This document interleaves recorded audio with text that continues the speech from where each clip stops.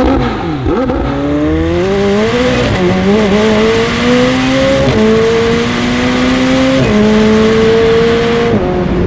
everyone, welcome back to Rich Reviews, and today we're showcasing this incredible McLaren 765LT Spider. But this is no ordinary 765LT. This is named MSO1, chassis number 01. This is the first McLaren 765LT Spider that was ever made, and possibly the most unique bespoke McLaren ever made.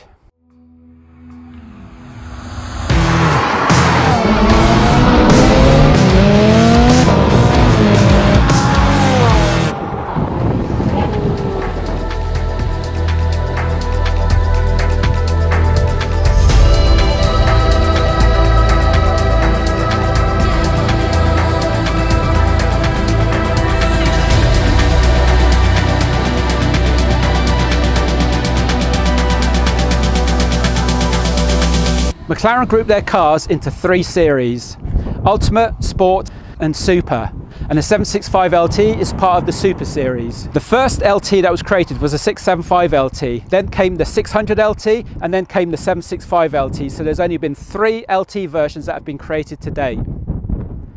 Now, what does LT stand for? LT stands for long tail, in effect a hardened track focused edition of the car that it's based on. And the 765LT is based on the incredible 720S.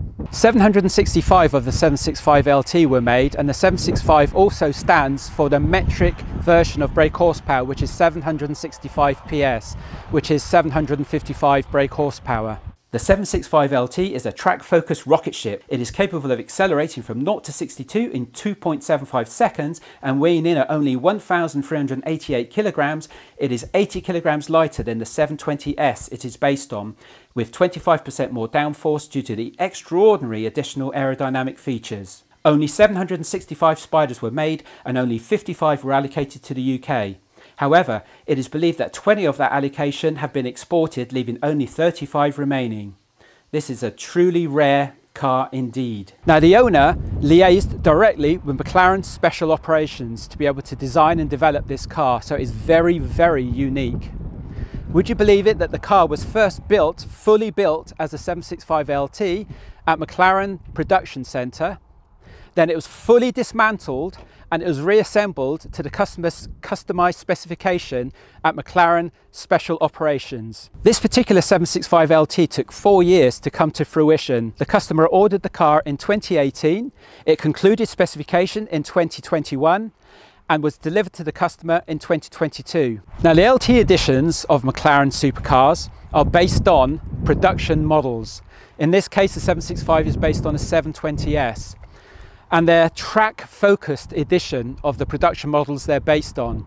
So this is in effect the track edition of the 720S. What does that mean?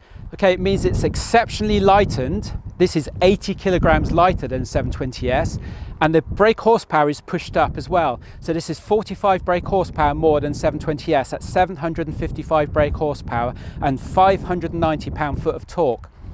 Now, notoriously, McLaren exceed those expectations with regards to brake horsepower. So they depict this car, for example, as being 755 brake horsepower, but most of these, when dynoed, are over 800 brake horsepower, commonly between 800 and 850 brake horsepower. Now, with this being a McLaren Special Operations car, it's actually quite a bit lighter than a standard 765LT as well. So whereas 765LT is 80 kilograms lighter than 720S, this is perceivably quite a bit lighter than that too. We don't know the exact figures, but this is specified in carbon fiber across the whole body. The whole front splitter is a completely different configuration in relation to the 720S. These side skirts are more emphasized with a lot more aero on the 765LT. This rear blade is a 765LT extra configuration. Now, the heart of the 765LT is a 4-litre twin-turbo V8. This pushes out 755 brake horsepower and 590 pound-foot of torque, and as I detailed earlier, probably more realistically around 800 to 850 brake horsepower. Now, not a lot of people realise, but this 4-litre plant is pretty much identical to the engine that's provided in the Senna. As you'd expect, this car has some very unique bespoke design features. For example, the car has this stunning volcanic orange external paintwork, which is carried on through the cohesive design all the way through the car. In addition, if we just pop the frunk, apart from weighing nothing because it's carbon fibre, the frunk has these racing driver signatures underneath the lid. As we can see here, we've got Lando Norris, Daniel Ricciardo, Bruno Senna and Amanda McLaren's signatures underneath the front of the car. Now the roof adds an additional 49 kilograms, but that 49 kilograms is just in the roof mechanism itself, not in the roof panel, because the roof panel is carbon fibre and near as damn it weighs very little, or weighs nothing. This operation takes only 11 seconds. In models, in Ferrari models such as the 458 and the 488, it takes 14 seconds. It's a lot quicker in the 765LT Spider. To finalise on the external specification of this 765, it also has the Senna brakes. Standard 765LTs have the Senna actual calipers, but this has the full Senna brake system. That's an additional 14k as an option. The 765LT has a full titanium exhaust system, and the way this differs to the 720 is this has a quad pipe outlet system, which is higher in the rear of the car. And you can always tell if a 765 has been driven as hard as it was designed to be driven, because you get the bluing around the titanium exhaust outlet pipes. A key requirement for the visual design of the 765 was for the external colourway to flow cohesively from front to back. A menacing design of volcano orange and bare carbon was used to achieve this. From front to back, the volcano orange colour scheme rises above the black of the front splitter, flowing along the sides of the 765 and along the edges of the rear wing. Separating the intense lustre of the volcano orange is the contrasting jet black carbon of the frontal V widening across the full width of the roof, finishing along the midsection of the rear wing. The interior carries forward the external black and volcano orange colourway, with black Alcantara being the main theme, with burnt orange accents introduced to align with the external colour scheme. The cabin is stripped out and purposeful, as you'd expect of a lightweight track special, with the carbon tub being ever evident, fully embracing you and the car for structural rigidity. As you'd expect of a McLaren, the carbon structure means little to no rigidity is lost when you drop the roof. The carbon steering wheel is the only levered item, while the switchgear is machined aluminium and is the only luxury evident in the cabin. That is, apart from the only two specification options ticked that add weight: air conditioning and a Bowers & Wilkins stereo.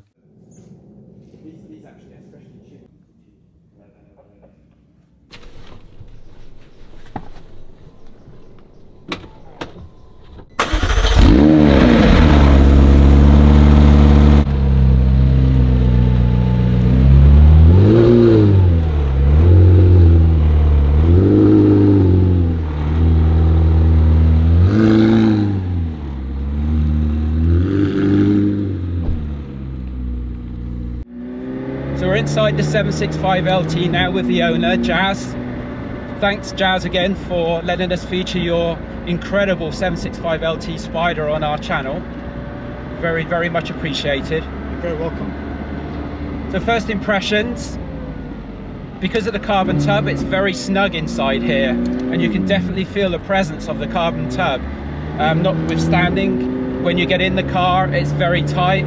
The seat encapsulates you, and you feel very snug inside the cabin, but you can still freely move. And these bucket seats, which are the Senna bucket seats, they really hold you firmly, especially around the hips and the thighs. I've got a bit of free movements around my shoulders, but it's still fairly snug, which is what you need for a track-focused car. Also, you can feel the vibrations of the engine through the carbon tub. The suspension system on the that connects the engine to the shock absorbers that connect the engine, in effect, to the chassis of the car. They bolt directly to the carbon tub, and it makes it so that you can feel all the vibrations of the car as you're driving through the body of the car, and through the chassis of the car, and up through the seats of the car as well, which is again what you'd expect from a very track-focused, experienced car. So we're going to have a bit of a Q&A session. Hopefully we're going to be able to get some comprehensive question and answers, and so some coherent question and answers out while we go out in this 765LT. Sure, there'll be a bit of spirited driving, so if I go quiet for a while, viewers, then you'll understand why. First of all, Jazz, why McLaren? Why not Ferrari, Lamborghini, or any other supercar manufacturer? Why did you choose McLaren? I came via Ferrari. So I've actually got 3 times more ownership time with Ferrari than I have with McLaren. And so I had a 348 Spider, I had a V12 Lusso, and I then got a 720S. Now that itself was a sort of a tough decision because I've been reading online and there was a lot of negativity around McLaren, so I didn't really want one because I was worried about reliability. And I was trying to choose another car, and the first car I tried was the 488 Spider. I quite liked it, but it didn't really thrill me. I tried it on track and road, so I thought I'll try a Huracan Performante. So I was open to any brand. The Huracan Performante I actually preferred, particularly because of the engine. It just sounded absolutely glorious. What I didn't like though was the inert steering. There wasn't much feel and feedback of the car. I thought I'll try a McLaren. So I tried a 720S and a 570S. The 570S was excellent. I mean, it just felt like a supercar version of a Lotus Exige. The 720S just blew my mind. Loved the 720S. It proved to be the most reliable car I ever owned. And which is impressive considering the bad press the 720S got. Yeah, I mean, there are obviously bad cars out there, as with any brand, but I've had far more trouble with other cars, including my Ferraris, than I've had with any McLaren. And this car, I've had it for less time so far, only about a year and a half. But it's I've done more miles in it already. I just loved the way the McLarens drove. They were stiff, they're light, the steering and brake feel is just absolutely incredible. McLarens are very well known for their steering. A lot of feel and texture comes through the steering wheel. Absolutely. So with regards to the process of specifying the 765LT with your liaisons directly with McLaren Special Operations, how did you kick off that process? Well, I was very connected with McLaren anyway, which is how I managed to get this car's, chassis number 1. As I got that, I knew I wanted the car to be particularly special, to have it very bespoke to me. So I connected with, it was quite easy when you ask, so I connected with McLaren Special Operations, and they were very, very engaged all the way through the process. So when I test drove the factory 765LT Coupe, I immediately got back to MTC and started the speccing process. That was in December 21, and from there on I just worked with McLaren Special Operations for 8 months, iteratively just tweaking specification and visual design of the car. The specification was primarily focused on lightweighting, and visual design is obviously what you see, how I wanted it to look. So they were sending me renders multiple times a week. I was looking at renders from all angles, so above, side, or every angle you could think of, just to make sure it looked right from every angle. And 8 months later, I signed it off with a final adjustment being a 1mm line to the rear wing, the split between the paint and the carbon. So that's how absolutely OCD I was about it.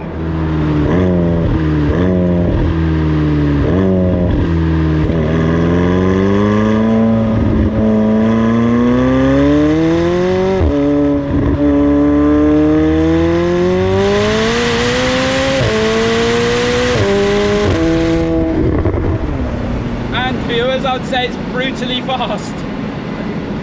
Was there any negative aspect at all with regards to the liaison and you with McLaren Special Operations for the car? Absolutely none whatsoever. I can't praise them. The gear shifts are brutal. Absolutely, and that's not the fastest. At the moment, I'm just in sport. In track, it's harder. Wow. I can see if you test drive one of these, you just want one. They sell themselves, these cars. Yeah, absolutely, absolutely. The brakes, you can really feel them bite and pull and haul the car in as well. Of course, you've got center brakes on this car. It's one of the options you can have.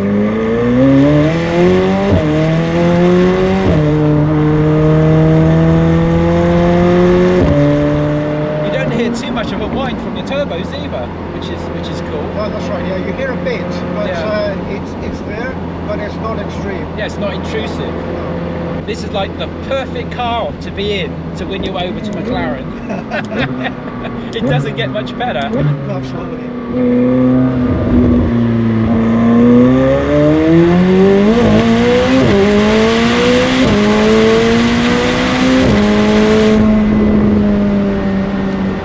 It's like a drug. It is, isn't it? It's very addictive.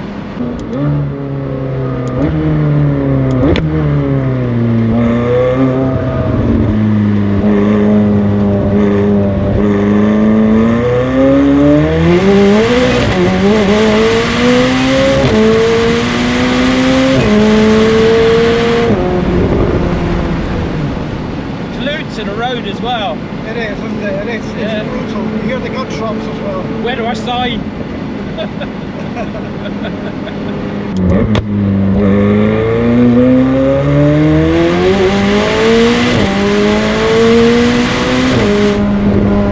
The way I would describe it is a rocket ship go-kart. I've done quite a bit of karting in my life, and this feels like a go-kart. Feels like a rocket ship go-kart, and I mean that in the nicest possible way. Oh no, I know exactly what you mean, and I love that feeling about it. It's very, very analog, very direct, very dialed in. It feels telepathic in terms of steering and controls.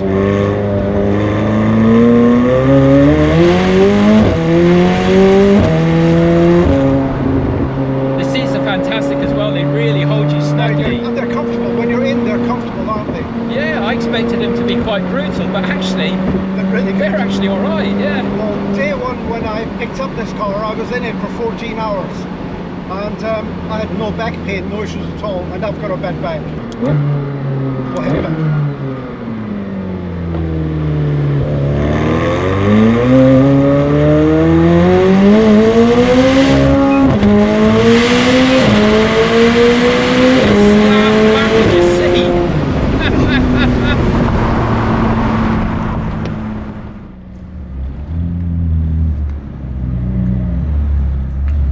You can actually feel the vibrations more when the car's at a slow speed. When it's a tick over, you feel it more then than when you're actually driving it.